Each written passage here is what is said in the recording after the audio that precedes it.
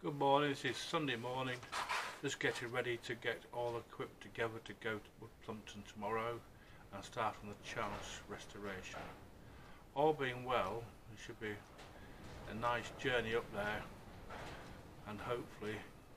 now we've got some dry weather for a week, we should be able to crack on during daylight hours to get on with the engine and the oil work on the boat. Although it's a bit cold, it doesn't matter, I'll just get wrapped up warm and be ready to crack on and get the work done. My brother will be coming over from Yorkshire while I'm going up the country from Essex to Wood Plumpton, and will arrive hopefully on the boat around about 4 o'clock on Monday evening, ready to make a plan of action to get on with the boat on Tuesday morning. First thing will be to expose the cabin roof, the wheelhouse roof, and get the end of the beams clear so that we can actually dismantle the beam ends to get the roof off, and hopefully then once the roof's off we can get the floorboards and the cockpit up and the framework that supports the floor out of the way to give us access to the engines all the way around, and be able to dismantle the gear shift levers, the throttle levers, fuel lines, battery cables and whatever else is holding the engine in place. We don't expect it to be easy because it's been there an awful long time, so we suspect there will be a lot of grinding and cutting,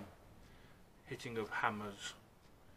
and cold chiseling bits of steel out of the way to get to the exposed bits we need to, and then get it all set up ready to come out on Wednesday morning, by which time the man who has the yard there where the boat is will be able to use his mobile crane to hoist the engines out onto my trailer ready to come home. Once that's done, then we can take the tanks out of the boat,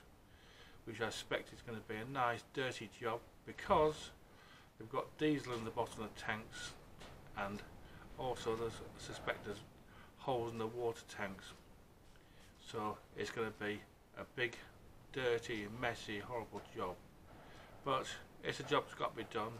and once it's cleared out the coal will be exposed to be able to do the planking on the boat, which will be our job I'll start next time I'm on the boat, possibly in December or maybe into the new year. Depends how the weather is and also how the finances are going with the making of the time to get together the boat, and also money to get more wood for the planking.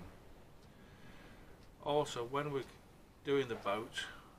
there's always a chance there's going to be more hiccups along the way, but we expect these things with boats as old as chances, and we will overcome these one way or another with a lot of tenacity, brute force and maybe a little bit of ignorance, but I don't suspect there will be a lot of ignorance, seeing as I've been doing this job for 40 odd years, and there's not many things in a boat that I haven't seen one way or another over the past 40 years. So it's going to be fun either way. So this is me signing off for now. Talk to you soon.